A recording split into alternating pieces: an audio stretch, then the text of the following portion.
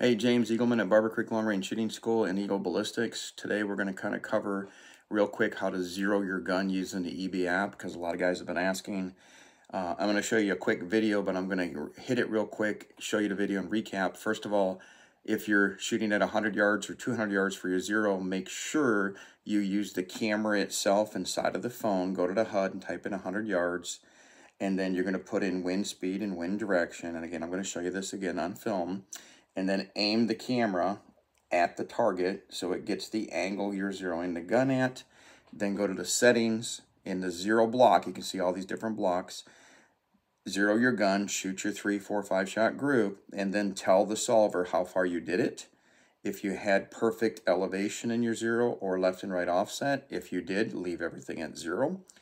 At that point, you're going to turn the zero scope lock on, all right? That scope angle lock is what we need for the solver to remember the point where your barrel angle intersects with your line of sight, okay? So watch this video real quick and then I'll hit you at the end. So once I get this gun zeroed, which is pretty quick, there we go, stand by.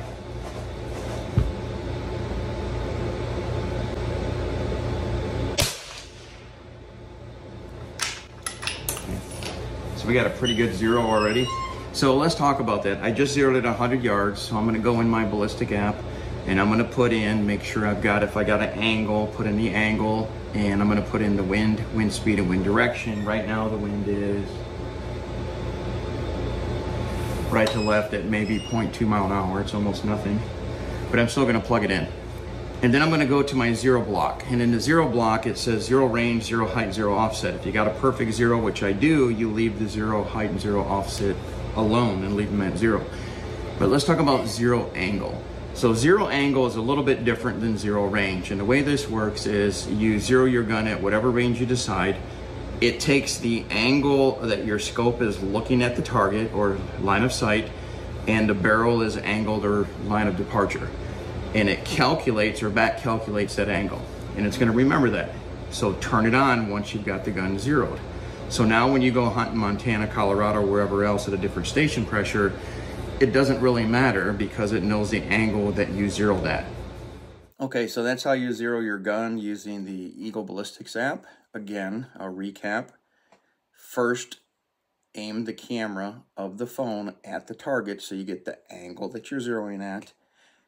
Shoot a perfect zero, put in the wind speed, wind direction for aerodynamic jump, and then go into the solver itself and then turn zero angle lock on, all right, or what's called scope angle lock.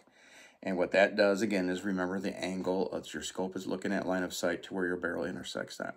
So that way, if you are hunting in someplace else, it doesn't really matter because all it needs that angle. It doesn't have to remember the station pressure, temperature, and altitude that you zeroed your scope at or your gun at. At home, you don't even have to redo your zero unless you have to. And like I've said before in other videos, I will always recheck my zero anyway. Again, real quick, if you have to re-zero your gun at the new location, unlock it. Re-zero the gun and relock it. Use the same steps. All right, I wanted to do this fast, so it's a real quick video. Hope you guys enjoyed this, and hopefully this is a good help for you. So thanks for joining us.